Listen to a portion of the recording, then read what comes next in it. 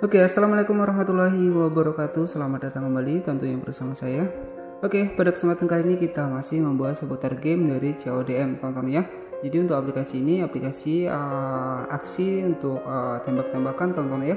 Jadi buat teman-teman semua yang mungkin mengalami nge-lag ya untuk bermain ketika kita bermain di game dari CODM ini, kita akan membahasnya ya untuk cara mengatasi agar tidak nge-lag, teman-teman. Nah, di sini untuk tampilan dari gamenya untuk di awalnya adalah seperti ini ketika kita sudah berhasil masuk ya. Jadi kita bisa masuk menggunakan akun Google ataupun kita daftar langsung, dan kita juga bisa menggunakan akun Facebook ya.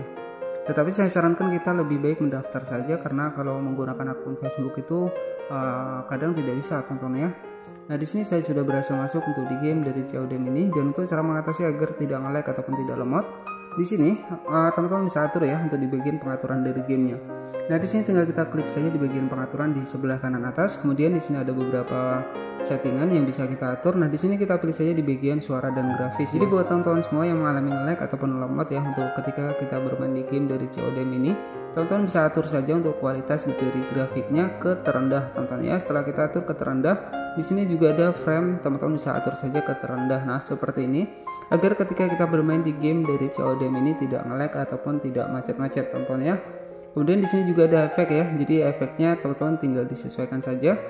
Kemudian ada suara juga. Jadi jika tidak ingin lemot ataupun nge-lag, teman-teman juga bisa atur untuk suaranya. Nah, yang terpenting adalah di bagian grafik, teman-teman bisa atur saja ke bagian rendah agar ketika kita bermain di game dari CODM ini tidak nge-lag ataupun macet-macet. Oke, jadi cukup seperti itu saja untuk cara agar tidak nge-lag ataupun tidak lemot ketika kita bermain di game dari CODM ini. Dan oke, semoga informasi ini bermanfaat. Selamat siang dan wassalamualaikum warahmatullahi wabarakatuh.